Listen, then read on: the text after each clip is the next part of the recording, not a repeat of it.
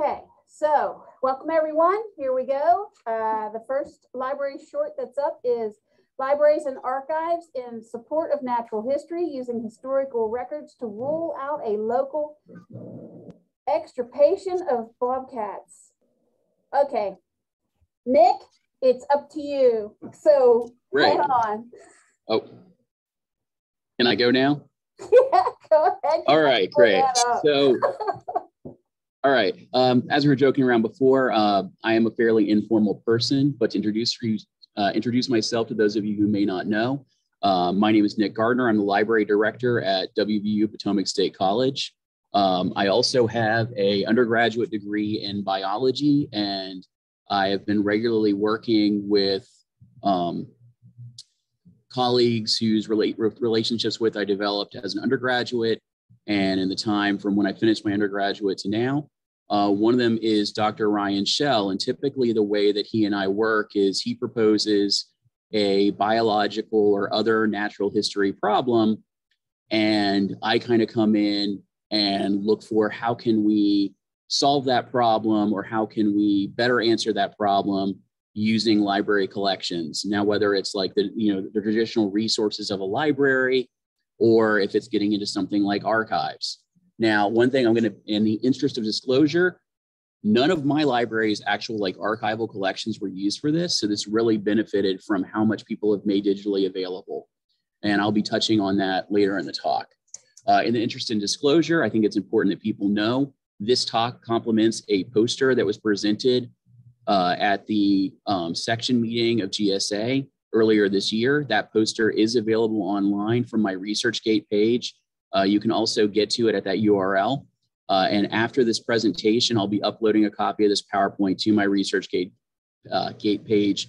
So if you want to be able to download that, get all the image credits for where I found all the adorable pictures of bobcats from, they're all credited there instead of putting it right into the slide. I know that this isn't like a super big thing for this conference, but it is okay to talk about this talk on social media. We're moving forward pretty quickly, and the journals that we're targeting for publishing this are not going to care if somebody tweets or Facebooks around it.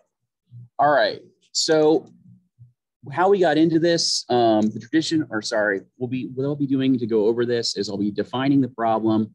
I'll be giving some solutions for how we solve the problem. And we'll also be talking about what we can do to empower our archival collections to benefit other natural history research projects.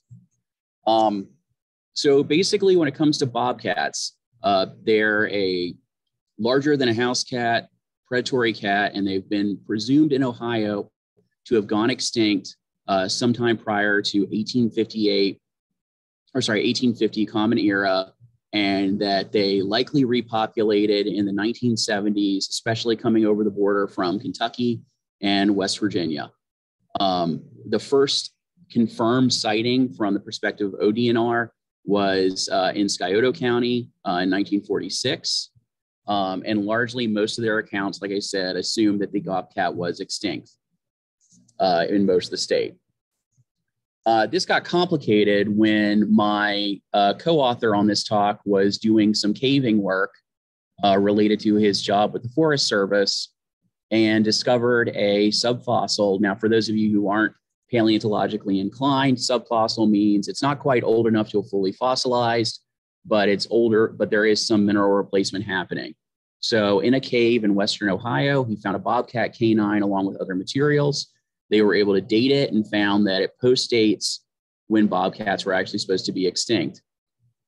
This assemblage is actually going to be published in the Ohio Journal of Science later this year. I am not part of that project, but just as a heads up, that information is coming forward. All right, so that leads us to some questions. If the common narrative is that bobcats went extinct, then we shouldn't be able to find evidence to the contrary.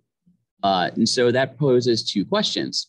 One, can we find more remains of bobcats that were collected between 1850 to 1970 CE in museum collections? Or can we find other lines of evidence that might determine if bobcats were present or not in Ohio during this time period, which again would rule out a total and complete extirpation of bobcats in Ohio? Before we move on to trying to answer these, we need to think about bobcats a little bit. I know that not everybody here is necessarily as passionate about natural history as I am. So some things we want to think about is how commonplace are bobcat sightings to start with? And are there aspects of bobcat biology which would make them harder to spot in the field? The short answer to that last one is absolutely, as you've probably seen in some of these slides.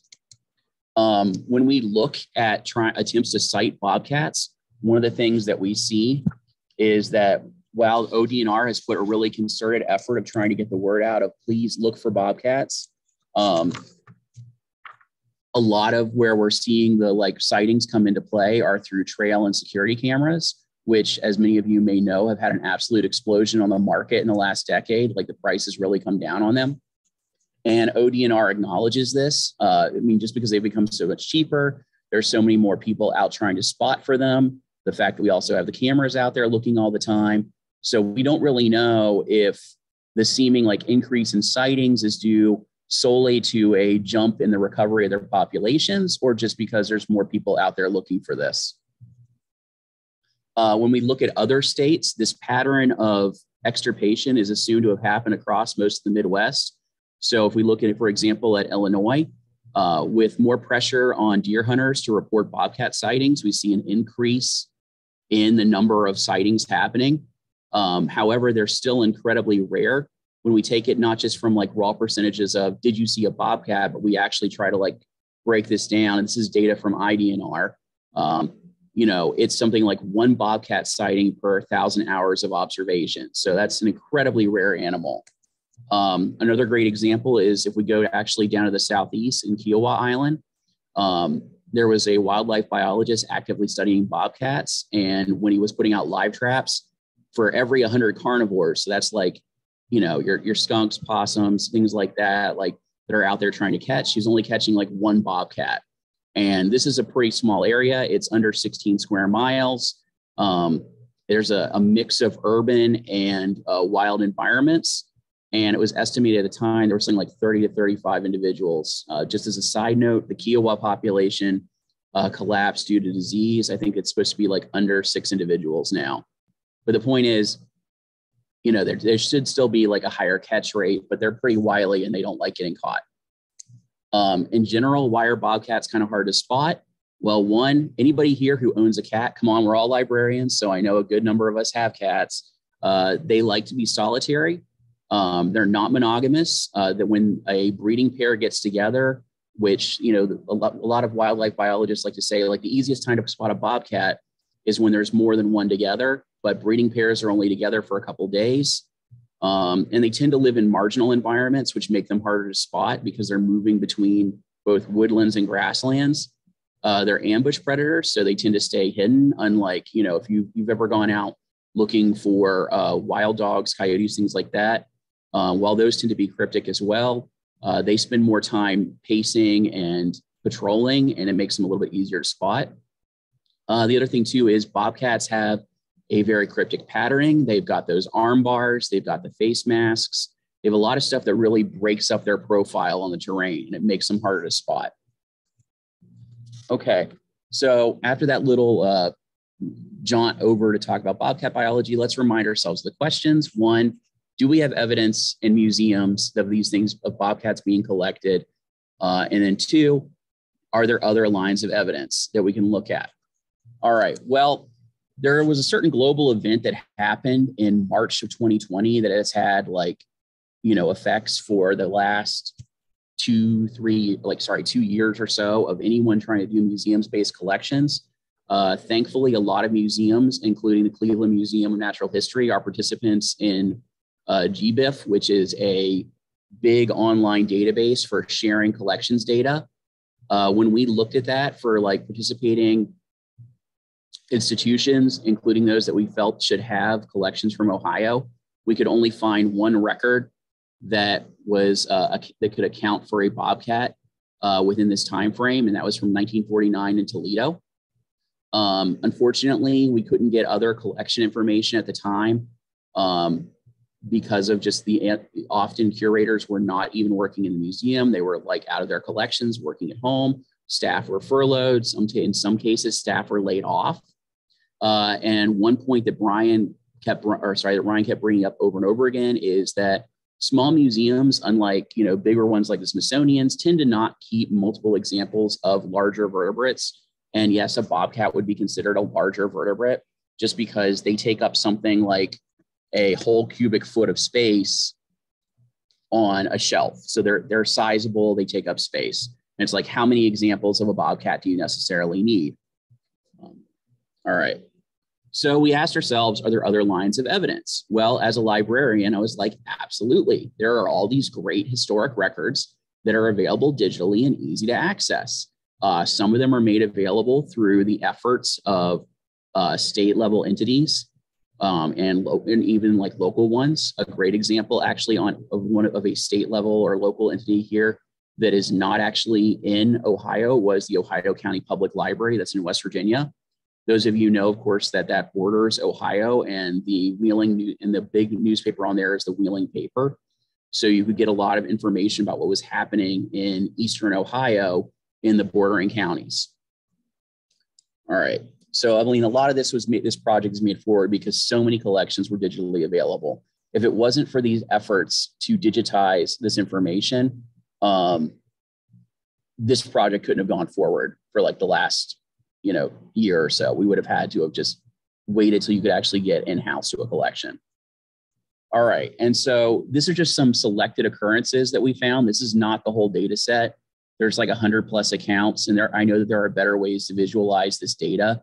But what I wanted to basically show is that we find that there are basically throughout the entire period of time that bobcats are supposed to be extirpated and not present in the state, they are actually kind of like all over the state anyway. We suspect that like what's happened here is it's just a lack of coordination between wildlife professionals. And then we have to look at when the ODNR was established and when they began to really heavily monitor for bobcats. This kind of stuff happens with other less charismatic species as well. But in general, what it seems to suggest is that like across the entire state, they may not have been extirpated. It may have been more of just a pattern across the southern half. But again, like we have so much data that shows like, oh, nope, bobcats are kind of around and they're kind of all over the place. All right. So one of the things that makes us think that they weren't extirpated is understand like the age, basically the turnover gap for bobcats is around 5 years. They reach sexual maturity at 2 years.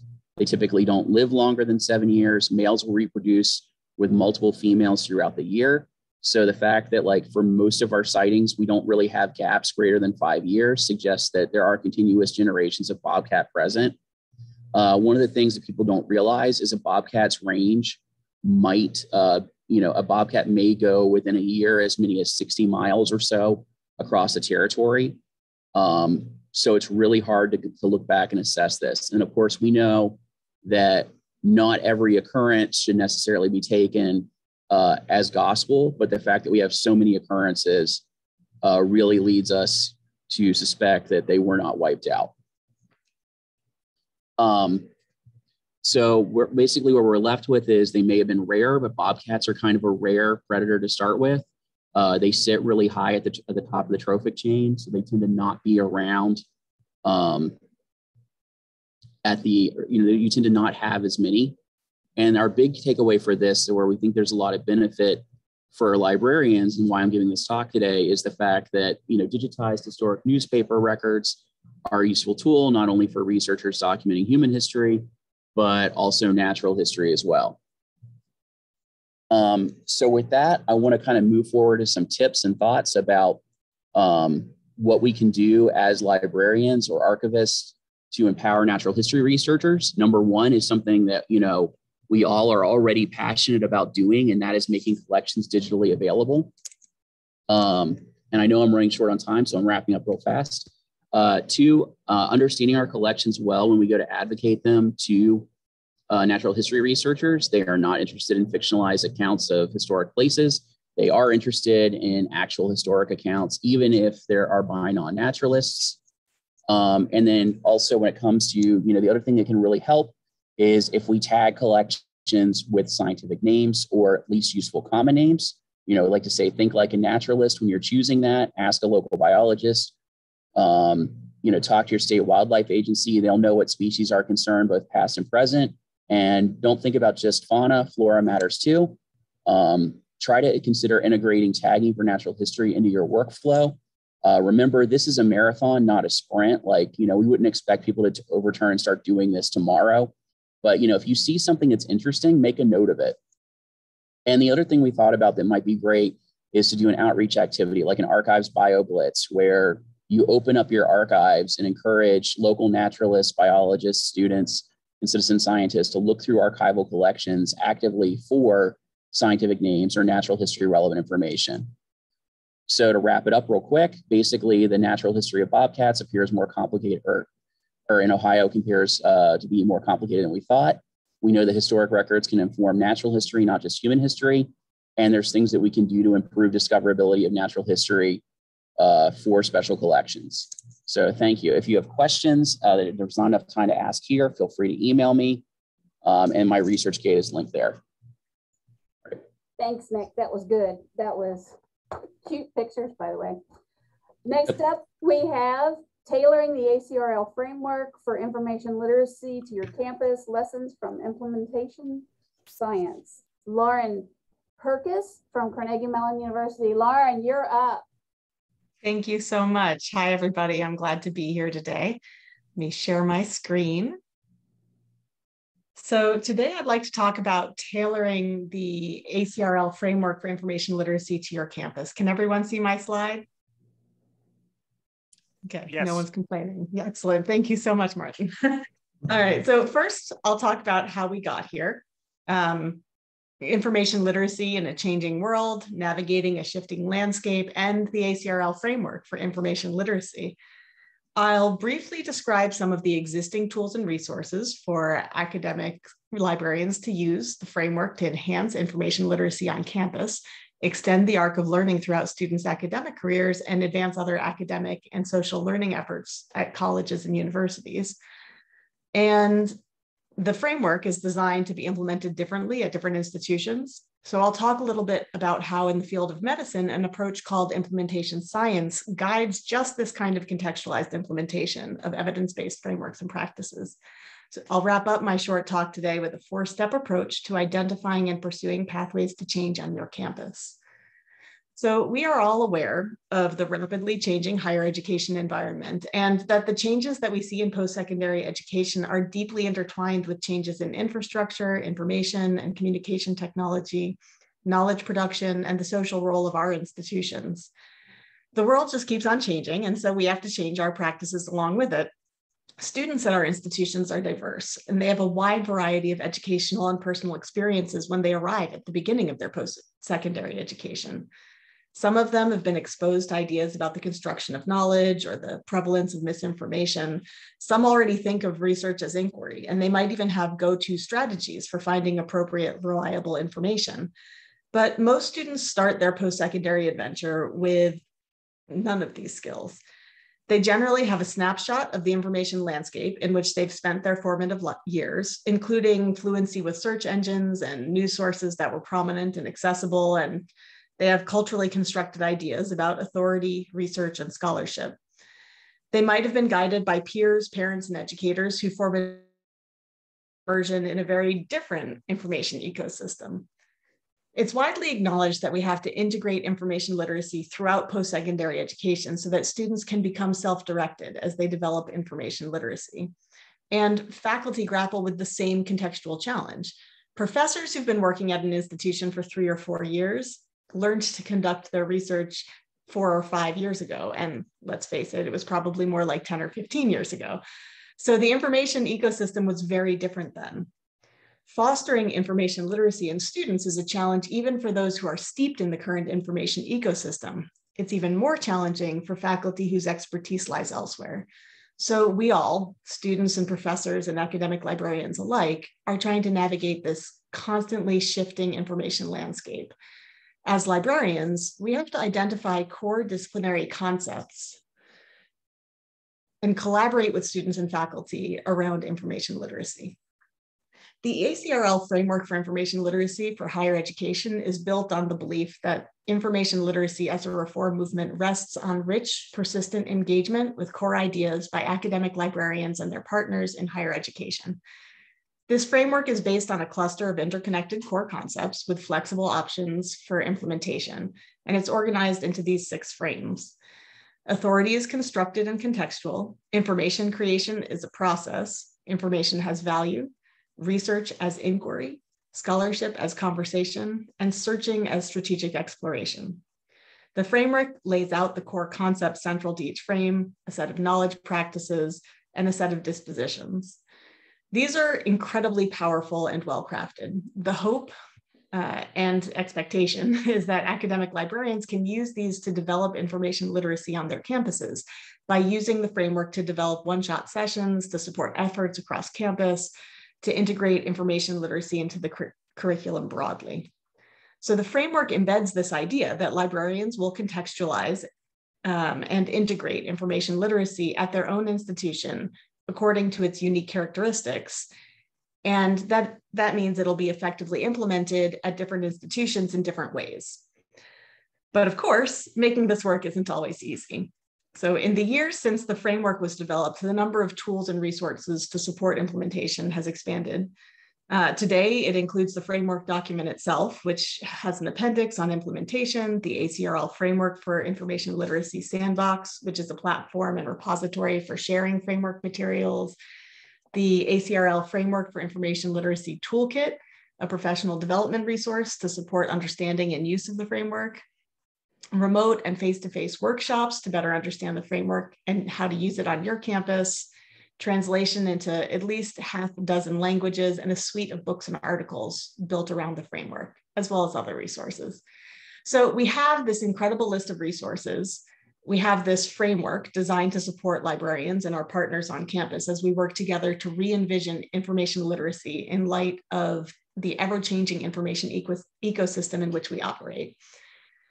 To truly remake higher education and achieve programs that intentionally and effectively foster information literacy in connection with student success, including integrating information literacy goals into curricular and educational objectives and in partnership with others on campus, there are a lot of different places to start. So ultimately, the goal isn't to start. We have to start somewhere, but my question is, if we're going to see these concepts deeply integrated throughout educational practice and student experience across our expectations, how do we aim for that big goal? How do we figure out where to start and how to proceed in order to ensure that we can, as best we can, support success or pursue success?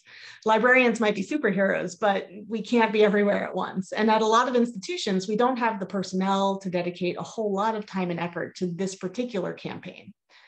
So even where we do have human and other resources to dedicate to this time and effort, librarians can't be everywhere at once. We can start with conversations, sessions for faculty and students, and so forth. But in order to move beyond these, it can be helpful to have a plan for implementation over the long run that's flexible and tailored to a particular institution. In order to disseminate these principles beyond library instruction so that learning objectives and practices rooted in information literacy are in place, even where academic librarians have not directly had a hand in crafting the educational experience, we need some additional strategies. So I mentioned a few minutes ago that in the field of medicine, an approach called implementation science guides exactly this kind of contextualized implementation of evidence-based frameworks. 30 years ago, medical researchers realized that they just kept publishing new information about how to keep people healthy and treat illnesses effectively, but that doctors, the practitioners, weren't aware of this flood of new research and treatments. So the actual practice of medicine didn't keep up with the state of the art knowledge about how to practice medicine. The National Institutes of Health asked, how do we bridge this gap between research and practice? And 3 decades later, implementation science is a really important domain of its own that supports rapid and radical changes in fields ranging from public health to education. So we can use ideas from implementation science to take our new understandings of shifting knowledge landscapes and make meaningful, deep changes in the way that people move through the world. For example, if research indicates that people should make lifestyle changes, telling them doesn't work. If we tell people to wear a seatbelt or get more exercise, most people don't just make those changes because we've told them to and told them that there's research to back it. If we want doctors to help people make lifestyle changes, we need to give them tools to support those changes. So what does work? Coordinating incentive programs, public health campaigns, and regulatory change. So these aren't changes that one person can make on their own because people operate in systems. I'll come back to this in a second. Effectively, it means that everything about how we move through the world is interconnected. We do what we do because it's part of a larger set of practices. So we can't just ask people to make one change without considering the way that change affects other aspects of life and practice.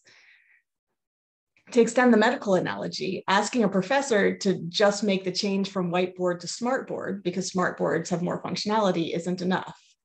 Telling a department chair to get faculty to make the change from whiteboard to smartboard is not enough. We can go through department chairs, but we still need those incentives, supports, and other tools to help practitioner make changes to their practice. And change doesn't always happen smoothly and steadily. So if we want to know whether our strategies are working, we need metrics. So where can we start? We can start with the idea of systems. People operate in systems. Teaching faculty and students operate in a particular curricular and disciplinary context within a specific institutional policy environment and a given infrastructure. All of this happens in a larger cultural and socioeconomic context, and we have to take these into account if we want to foster effective change.